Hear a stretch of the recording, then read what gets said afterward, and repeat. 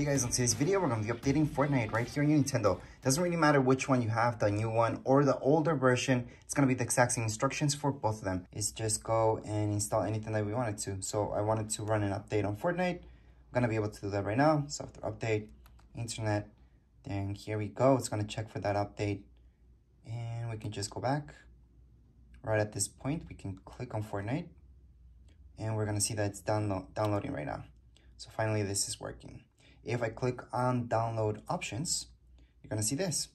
Download the software first, cancel download, or just go back. We're gonna go back in this case. And I do wanna mention that you never ever want to start the software because that's gonna create kind of a glitch. And that's because you always have to update Fortnite in order to get into the game. And that goes out with almost every single game out there.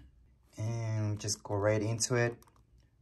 Now we're gonna go ahead and here's Fortnite. We're gonna tap on the plus button.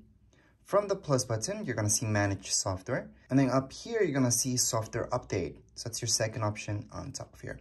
You can do this via the internet, which you have to. So let's just tap there. It's gonna check for updates. And it is telling me that I have the latest version for this software. So once again, it doesn't really matter which Nintendo Switch you got. It's gonna be the same process for both of them.